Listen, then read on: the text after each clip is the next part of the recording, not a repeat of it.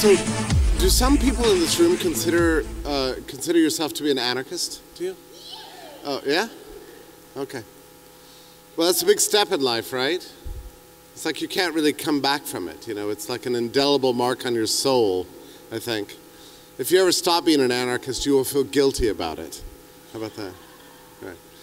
I remember very reluctantly, it took me like a year and a half to finally conclude that I was an anarchist. I didn't want to be that, but I couldn't figure out what was wrong with it. I couldn't figure out what was right with anything other than anarchism. And I said that to Murray. I said, I'm starting to think that there's nothing that needs to be done in the social order that society can't do for itself, and nothing the state can do that would make anything socially better. Does that make me an anarchist? And he said, yes, it does, Jeffrey. And I said, well, then I'm an anarchist. And he jumped like 5 feet forward. He said, congratulations and welcome, and gave me the biggest handshake ever. So nowadays, when anybody, including at this event, comes up to me and says, guess what, I think I'm an anarchist, I try to reproduce this moment, you know, always. Congratulations, welcome to anarchism, right? Your next presenter is an anarchist. Yes, it's the best thing you could ever say about a person, right? Independent researcher, public speaker, radio talk show host, conference organizer, freedom activist from Philadelphia, PA. He has undertaken the task of assembling vast amounts of research in the areas of metaphysics, occultism, spirituality, symbology, and consciousness studies, and over the years he's worked closely with activist groups in his area. As a founding member and lead vocalist of the Philadelphia-based anarchist hardcore punk band, The Founders. Please welcome Mark Passio.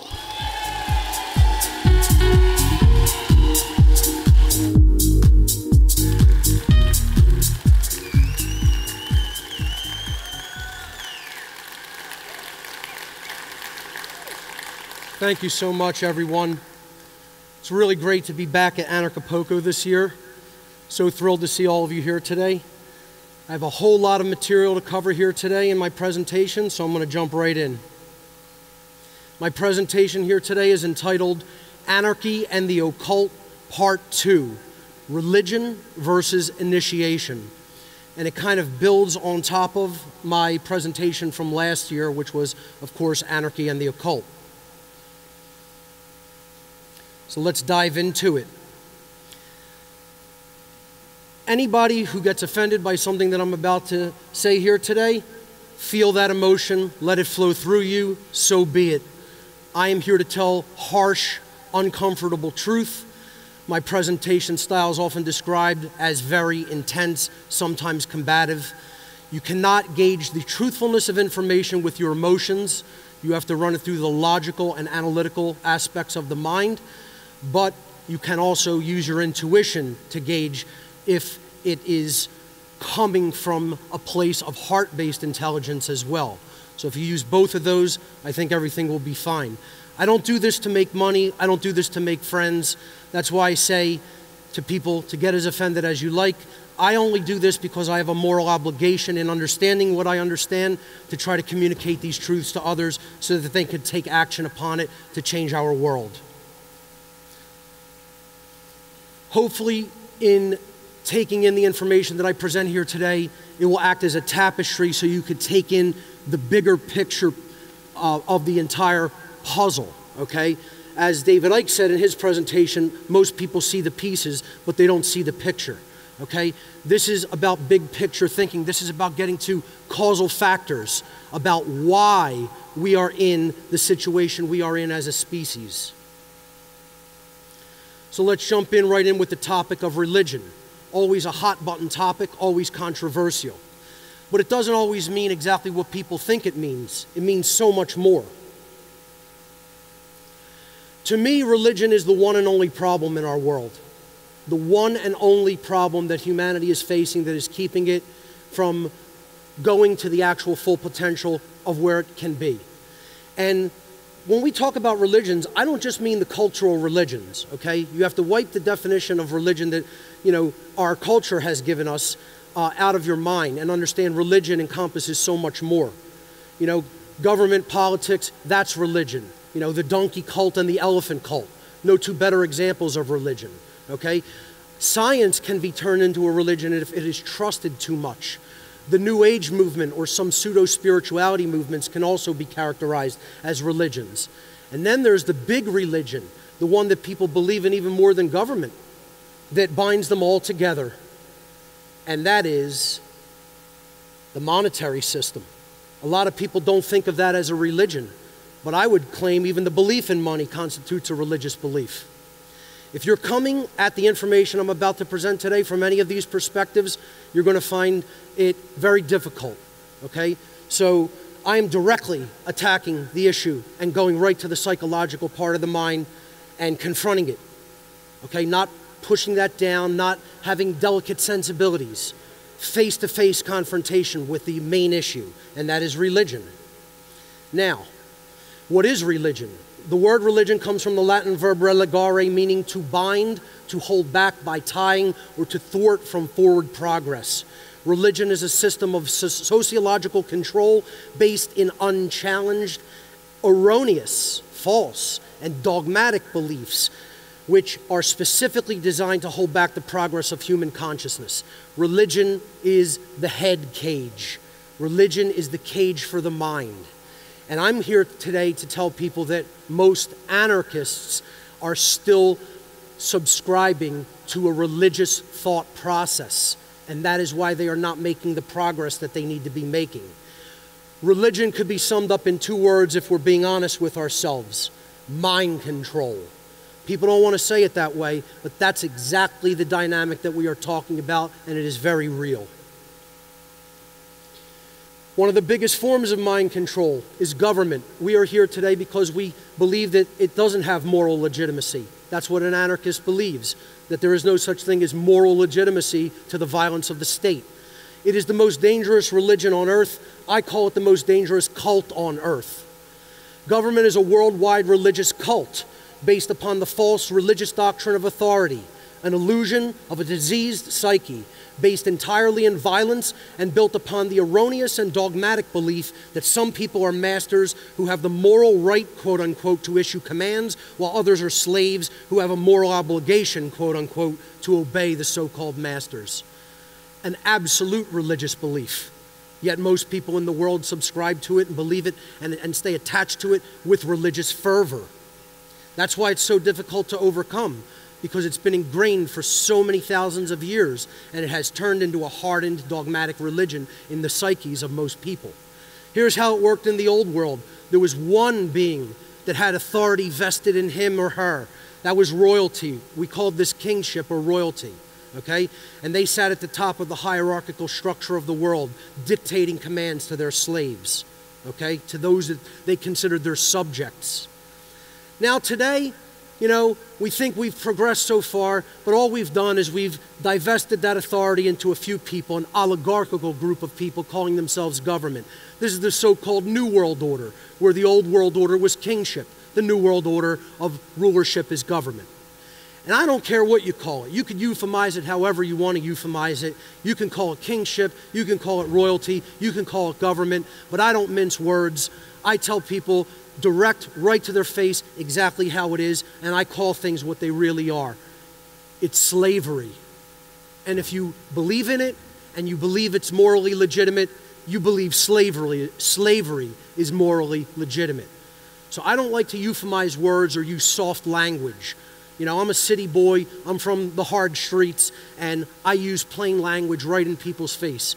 Government is slavery, and that's what we all stand against. What do we want to see manifested in the world? We are here because we want to see anarchy manifest in the world. We don't want to see slavery continue.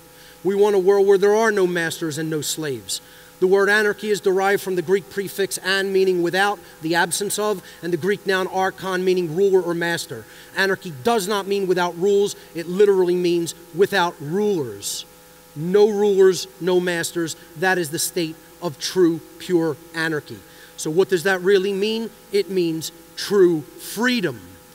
You tell people, you use the word anarchy with most people, and they think it means chaos. We've all been through that, trying to get them to understand the real definition of anarchy.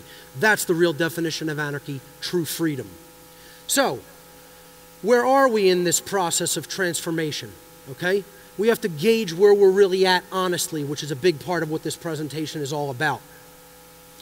I consider this person here on this long winding road leading to the mountaintop. Here's the anarchist community. And here is where we say we want to go. It's a long, arduous journey. What we have to ask ourselves honestly and look at it and assess it with total honesty and looking at it without lying to ourselves, where are we really at? What progress have we really made collectively as a so-called movement, societally, to get to where we say we want to go? And ladies and gentlemen, that process is not magical and it does not happen automatically.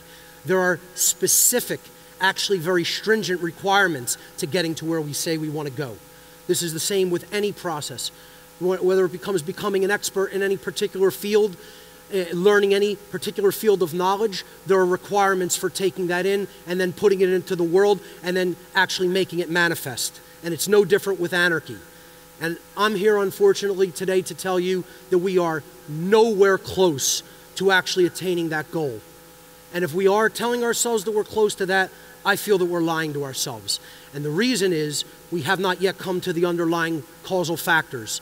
We have not yet looked past the symptoms and gone to the true underlying causes of the human condition of slavery. So, most anarchists, in my estimation, are still very mentally attached to false axiomatic premises, which could constitute religious beliefs.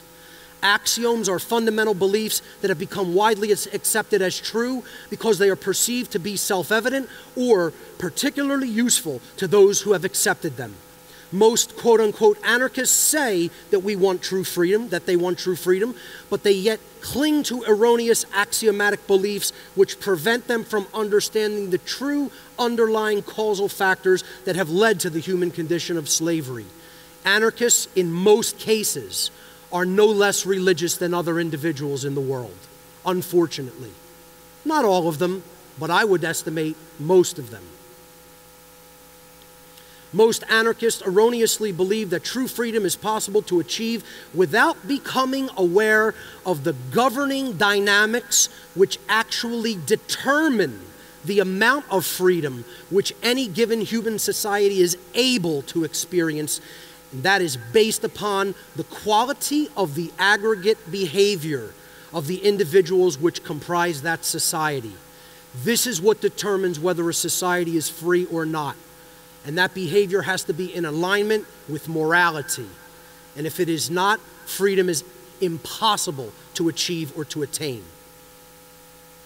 The erroneous belief systems of most anarchists are fundamentally holding back the development of their consciousness and their ability to align their minds and behaviors to the moral, philosophical principles which are capable of changing our manifested conditions. Such erroneous belief systems are nothing more than inversions of reality and may be ultimately described as forms of mind control or religion. Why is this so? It is because most anarchists in the so-called anarchist community have absolutely zero understanding of what is known as the occult. They have no idea about it, they don't know what it is, they don't know what knowledge it comprises, and they haven't even begun on the journey to looking into it. So, people think this is what the occult is. Now, I'm not here today to tell you that there aren't aspects or sects of the occult that delve into practices such as this. But this is the Hollywood variant of the occult. And we have to kind of set that notion aside and understand the occult comprises deep knowledge. And this wouldn't be an accurate image of the occult or occultism in my view. This would be. It is taking in universal, cosmic knowledge about how the laws of nature actually work.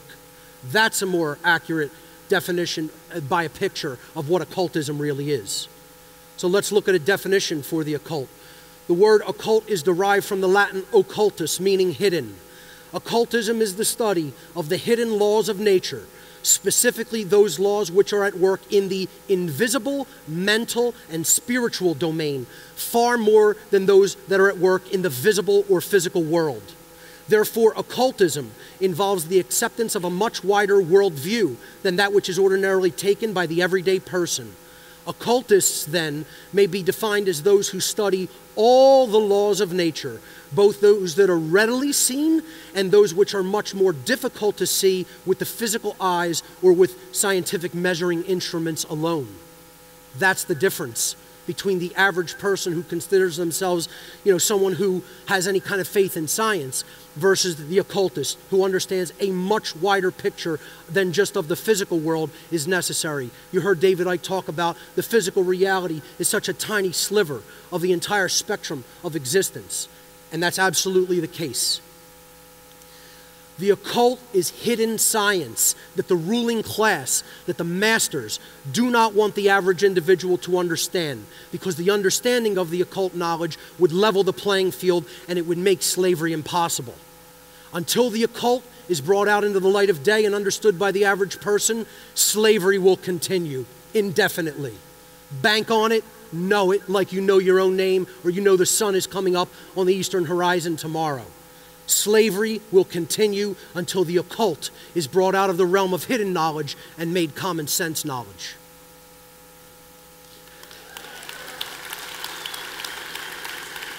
What is the most deeply occulted knowledge on the face of the earth that our masters don't want us to understand? It is the knowledge of how the natural laws of behavioral consequence work in our lives and that we are bound by those behavioral laws. Natural law is a set of universal, inherent, objective, non-man-made, eternal, and immutable conditions which govern the consequences of behaviors of beings with the capacity for understanding the difference between harmful and non-harmful behavior. That's a mouthful. Universal, it's everywhere. Inherent, it exists within creation. It is not man-made, it is objective and not subjective. It is eternal, it exists forever, you can never escape it. It is immutable, there is nothing anyone can ever do to change it. It is like any other natural physical law, but these are the behavioral laws that govern the freedom of entire societies. Okay? And it governs the beings with the capacity to understand morality. So we're talking about higher than what we would call the animal kingdom. In the human kingdom and beyond, that is what natural law applies to. Those with an advanced central nervous system and brain that are capable of reason, are capable of heart-based intelligence, and are capable of understanding right from wrong. When human beings in the aggregate live in harmony with natural law and are therefore moral because they understand rights, they understand that a right is an action that does not initiate harm against another sentient being, okay, and cause harm against that being. That is what a right is, and most people cannot give you that definition, and that's why we're losing our rights. When human beings in the aggregate, in the collective, live in harmony with natural law and are therefore moral, they become and remain free. When human beings in the aggregate, in the collective, live in opposition to natural law and are therefore immoral, because they do or condone immoral behaviors, they become and remain enslaved. I refer to this dynamic of nature as the law of freedom. It could be stated like this: as aggregate morality increases, aggregate freedom increases. As aggregate morality declines, aggregate freedom declines. You only need to look at the result that we are getting right now. Do we have more aggregate freedom or do we have more aggregate enslavement? Well, then you will know, is humanity in the aggregate moral or immoral? That is the causal connection. To get away from religion, we must initiate ourselves into higher levels of knowledge. And this is what the occult was intended to do. It was intended to initiate potential learners into higher levels of knowledge about how natural law works. I gave a 9-hour workshop 2 days ago on all of these dynamics of occult initiation. It could be called beginning, setting foot on the true spiritual path. And it's a five-fold process, a five-step process. Stop lying, especially to yourself. That's number one. Stop dreaming, Stop imagining the world to be some other way than it actually is. Accept it from where it is and then work to change it from there. Don't engage in cognitive dissonance. We have to disengage cognitive dissonance, which is believing two contradictory things simultaneously. Learn how to think. The actual process of truth discovery methodologies that were practiced as part of classical liberal arts education in the ancient world and that were given to the mystery tradition initiates in occult practices. Live in the true present moment in the here and now and bring that knowledge into the here and now on the earth to create the change that we want to see. And then activate the physical body because we will most certainly need to. Let's look at each one of these dynamics in turn. Stop lying, especially to yourself.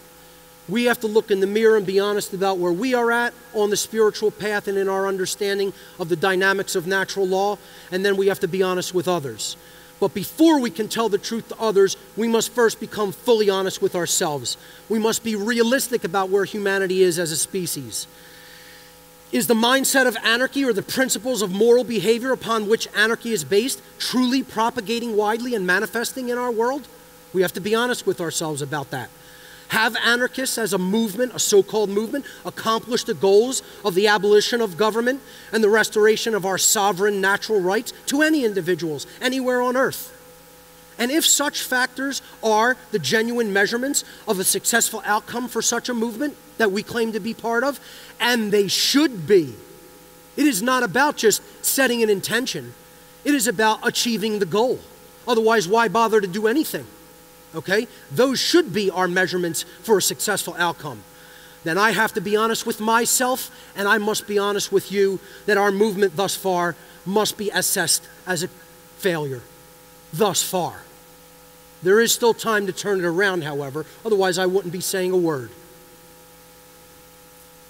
It is my contention that the anarchist movement is actually moving backwards, mainly because most anarchists accept as a false axiomatic premise that, quote, rights come from human beings. More than not, accept that as a premise. The existence of inherent rights within nature is the basis of natural law, and it is the necessary morality which will lead to the manifestation of true freedom. That is the basis of natural law and the moral behavior that we must put into practice. That rights exist inherently in nature because the actions, when we take an action, it exists in the 3D domain. Therefore, the characteristics of that action exist in the 3D domain. They are not subjective, they are objective. It follows logically.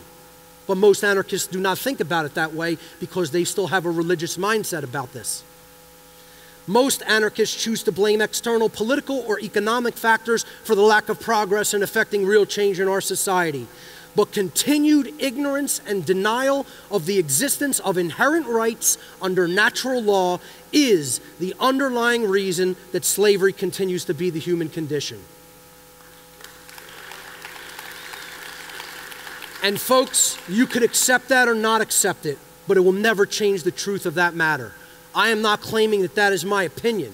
I am telling you it works that way in the realm of nature scientifically. Another erroneous axiom that most anarchists believe is, quote unquote, there is no higher power in the universe than humanity.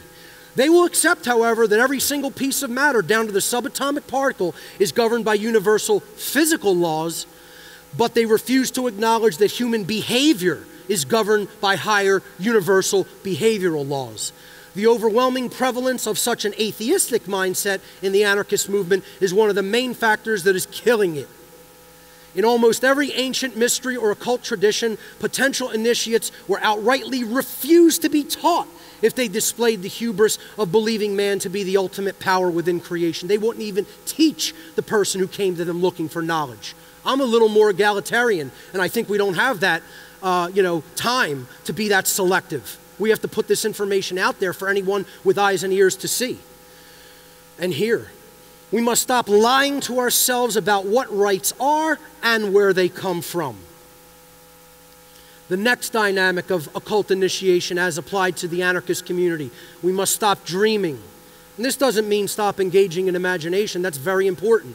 We have to stop telling ourselves the world is some other way than it actually is. We want to imagine it to be some different way. To stop dreaming in the occult initiation process is a proscription against magical thinking, or cognitive dissonance, as they call it in psychological circles. To stop dreaming means to actually acknowledge that the world is as it actually is, instead of falsely imagining it to already be how you prefer to imagine it to be, because your imagined version of the world is far more comfortable for you to accept. Moral relativism, the idea that rights come from man, we can change them at any time, is one of these dreaming processes. Scientism, believing that science is the final arbiter of truth. Okay, and thinking that you are going to learn about real spirituality without a deep understanding of natural law and somehow accidentally stumble into true freedom magically. These are all examples of such magical thinking, of dreaming, as they called it in the occult. We have to get out of dreaming and we have to live in the very real world and understand the laws of nature as they are working in the very real world. So, moral relativism is the absolute destroyer of anarchy and the dynamic that is holding people completely enslaved here on earth. I've done social experiments over and over again in multiple cities, asking people whether they believe rights are objective or subjective. And invariably, no matter where I do it, with any population, 2 out of 3 people are moral relativists. That's 66.6%, not an accidental number, by the way, okay, of people who are moral relativists in our world. And that's what's killing anarchy. Moral relativism is the ideology or religion that objective morality does not exist inherently to nature, and that right and wrong are subjective constructs which human beings may invent and arbitrate according to time, location, circumstance, whim, or preference. In truth and reality, morality is absolutely objective. Rights can never become wrongs, and wrongs can never become rights at any place or time, regardless of how many people believe or wish for it to be so. Absolutely.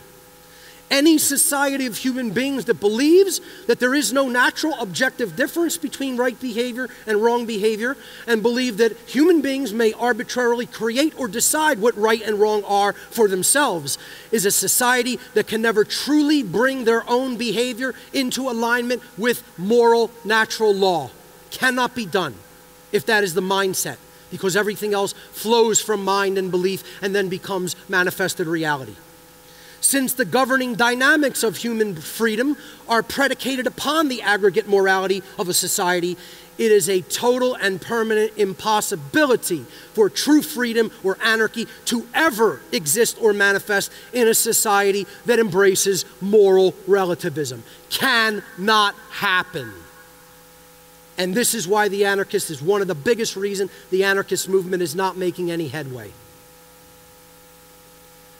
I just got this I just responded to this Facebook post on the train on the way here. Yeah, I didn't fly. I'm probably the only person who didn't, that came here from a very long distance. I took trains and buses all the way from Philadelphia. I walked across the border, actually. This person says, oh, if rights were magical, then no one could violate you or my right to exist unmolested. And that is why I tell you that rights are a man-made construct. Well, whoever said rights are magical? They're part of nature. There's nothing magical in that any more than matter is magical, okay? I answered him in the second part of his bogus contention and said, quote, rights are a man-made construct, that's his quote. This is the unspoken definition of moral relativism. This is the exact thought process that created human slavery in the first place, and it is the same thought process that perpetuates human slavery.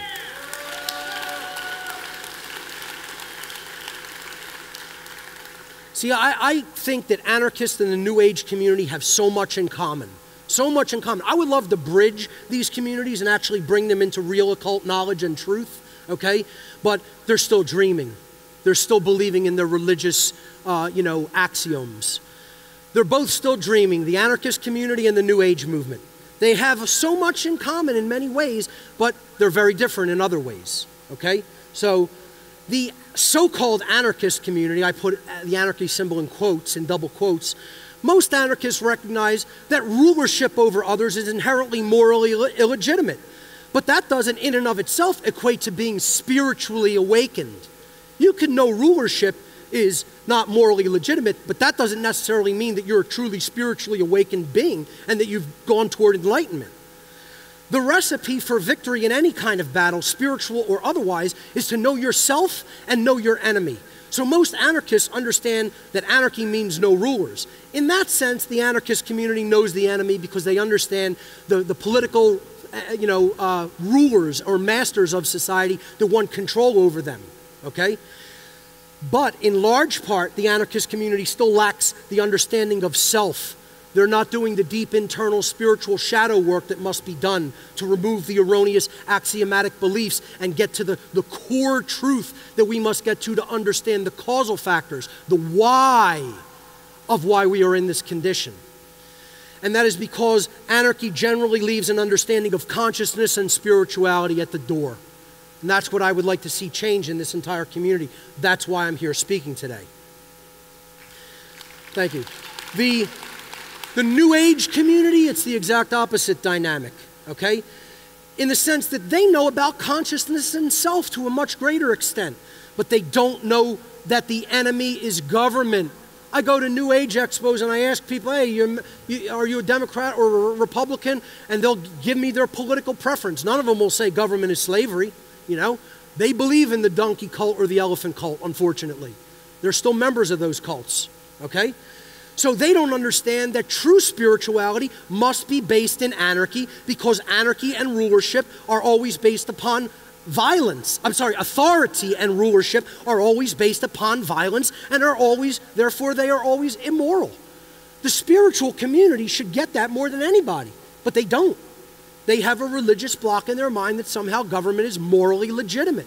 But they don't see that authority and rulership and government is based entirely on violence and coercion.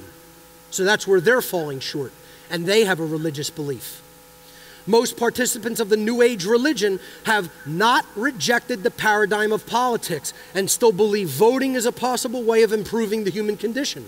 Most New Agers are completely accept government rulership, yet they consider themselves to be somehow, quote unquote, spiritual. And nothing could be further from the truth. See, they have to understand true spirituality as well. That's dreaming. These are examples of dreaming, cognitive dissonance, putting two contradictory notions in your mind and believing them both simultaneously. The next step of occult initiation is to learn how to think. And our educational institutions are not teaching us this. They are indoctrinating us into what to think. To learn how to think in the occult ancient schools, they use the two truth discovery methodologies of the trivium and the quadrivium.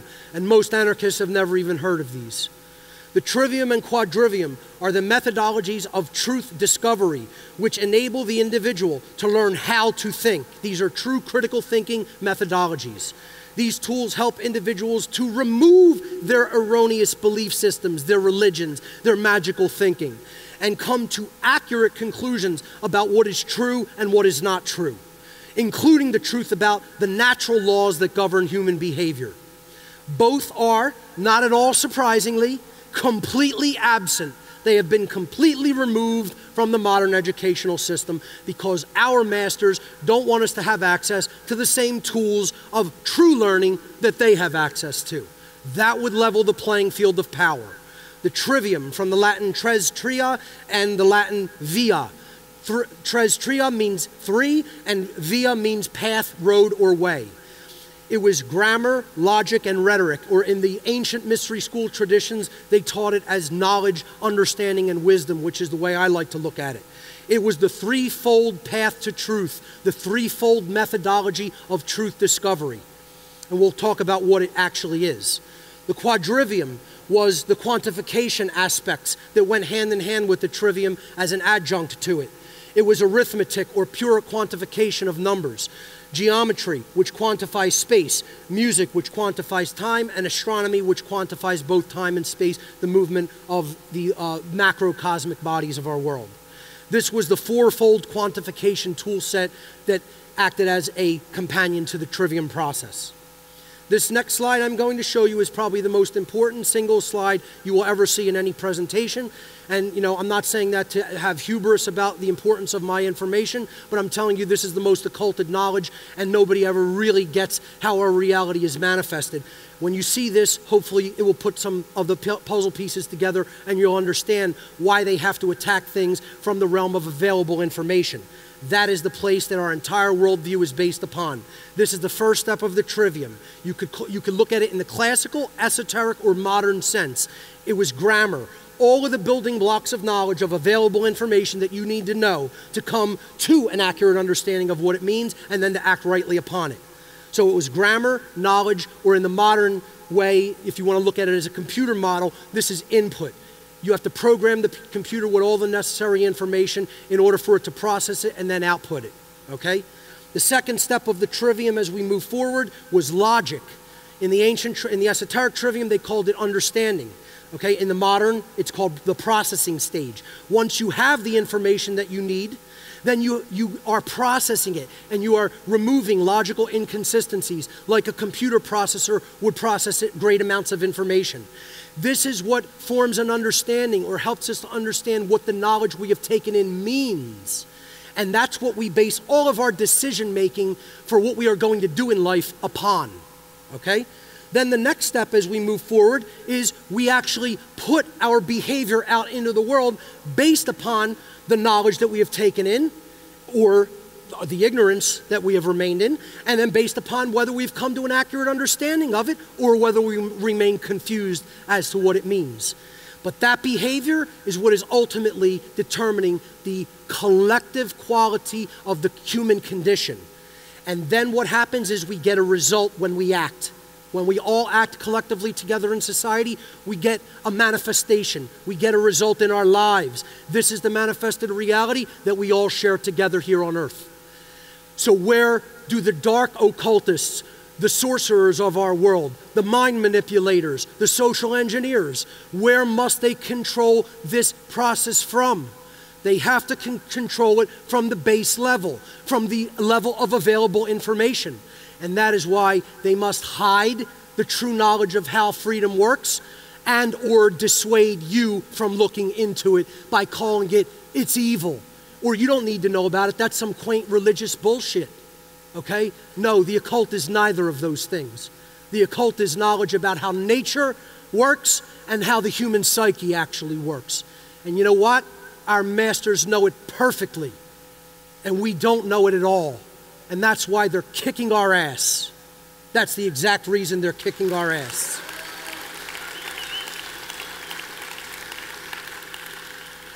Anarchists and scientism, another religious belief system most anarchists fall into. Scientism is an exaggerated trust in modern scientific institutions, to the extent that the individuals extending that trust believe that the scientific institutions are the only source of verifiable truth, that they're the arbiters of truth.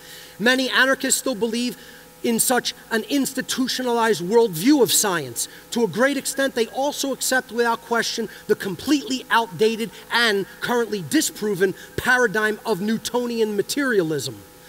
Many within the anarchist movement cannot grasp that true science is a methodology of truth discovery and not a belief system as dictated by modern worldly institutions of science.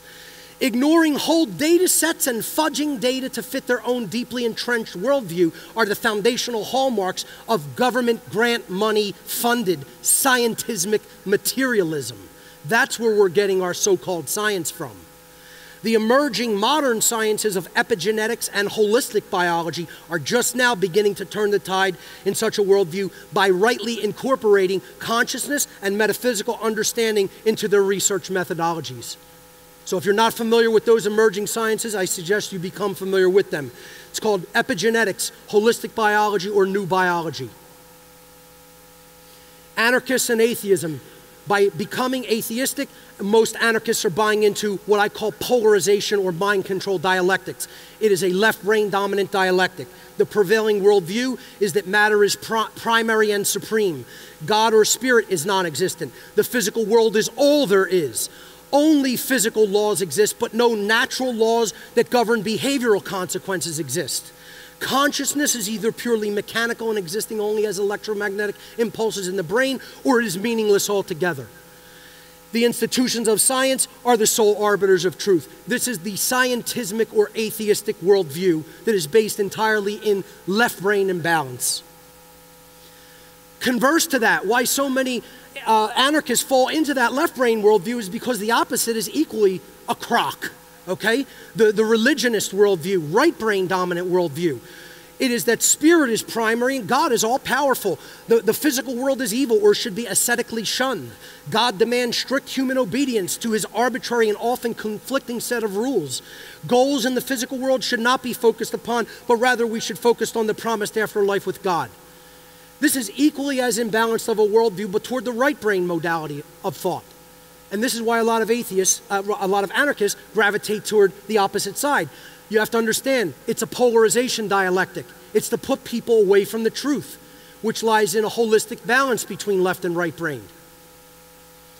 So, if you think you're going to get anarchy from either one of these two completely imbalanced worldviews, I'm here today to tell you that's also not possible. Cannot happen. Because these are two worldviews that are set up as a deliberate dialectic to hold people back from the truth about what anarchy really is and what will actually take us there. Anarchists who use the slogan, no gods, no masters, no gods, no masters, instead of no masters, no slaves, okay, they are actually immersed in the polarization dialectic of atheism or scientism versus religionism. Such dialectical programming is deliberately, socially engineered by the ruling class to prevent an understanding of true morality and natural law, and to therefore prevent the emergence of true freedom. Natural law is not a religion or a belief system. It is a science, and we can come to the understanding of it through scientific investigation and methodology. I am about the most skeptical person you could possibly imagine. I come from a totally scientific background. I studied engineering at an Ivy League university in my youth, okay? So, I'm not religious, nor am I atheistic. I take the balanced approach of trying to determine how the laws of nature actually do work. Science, in the way that we look at it today, isn't going to tell us that, and neither is religion. They are both consciousness prisons that we have to move beyond. Natural law is a science of morality that can be directly observed in the 3D world. The evidence of the existence of natural law is the resultant state which humanity receives as a direct consequence of its aggregate behavior, or in other words, the human condition itself. The manifested reality will determine what the causal factors are, and the causal factors will bring us to manifested reality. We only have to look at the causal relationship by observing the realm of causality, not addressing the symptoms, getting down to the actual disease that is the underlying causal factor of human slavery. So, are human beings free? Are we free to exercise our rights unrestrained, or are we living in a perpetual state of duress? The threat of violence being conducted upon us if we don't comply with the commands of the so-called ruling class. The natural law of freedom has a quantifiable effect. Aggregate freedom is directly proportional to aggregate morality. Consequences will be manifested into the human condition as a direct result of the moral quality of aggregate human behavior. We collectively reap the result of the behavior which we collectively sow. Eternally immutable principles of governing dynamics in nature.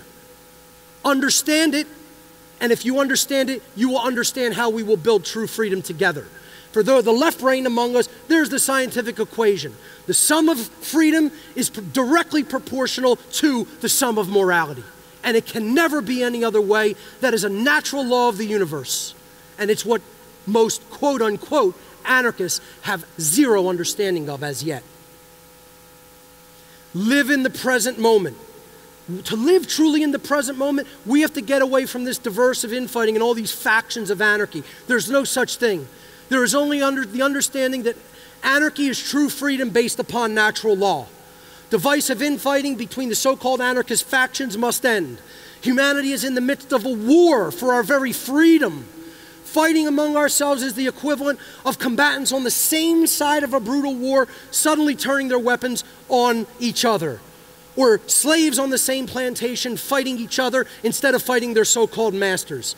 There is only one true divide that separates humanity into two distinct types of individuals, that there's unfortunately a huge chasm in between. The criterion for this divide is whether or not an individual believes in authority and therefore believes that there is somehow moral, quote-unquote, legitimacy, quote-unquote, to human slavery. And we know that there can never be.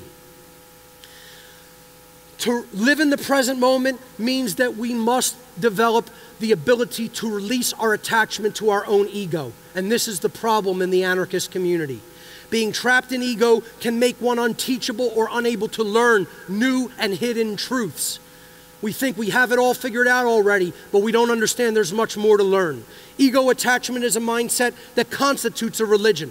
Some anarchists refuse to acknowledge that there is a higher power or law of governing dynamics which exists in creation and determines the outcome of manifested reality based upon free will-based behavior. A prerequisite to being allowed to be taught in the ancient mystery traditions was an acknowledgement of a higher power than man, a force which also put into place the unseen spiritual laws that govern the consequences of behavior. To begin the process of shedding ego attachment, one must develop the ability to say one of the hardest things in the world that there is for the individual to say: I was wrong. Finally, to activate the physical body, because most certainly, ladies and gentlemen, we will be needing the physical body in this war for our freedom, so never neglect it. Mind and body are inseparably connected. Mental acuity is directly fostered through physical activity and care for the physical self.